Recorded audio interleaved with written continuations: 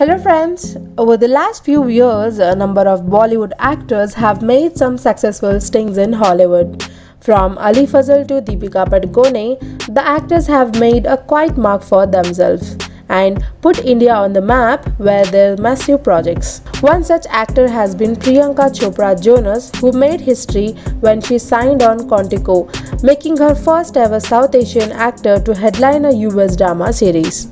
The show, which ran for 3 seasons, came to an end in 2018, and with each passing year, Priyanka's global popularity skyrocketed. However, this upward growth in Priyanka's fame did not necessarily contribute to bigger and better offers. All in all, Priyanka's one Bollywood film, The Sky is Pink, trumped this Hollywood project with her solid acting performance. However, PC's last few project announcements have turned the tide for the actress.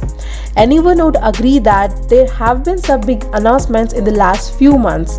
To add to that, international reports also reveal that the Desi girl has been cast in an undisclosed role in the superhit franchise Matrix 4, alongside Keanu Reeves. Priyanka, who is currently in Germany, is reportedly shooting for the same.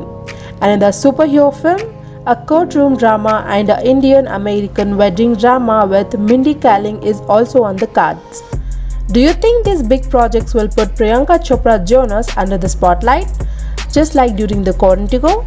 Let us know your thoughts in the comments below.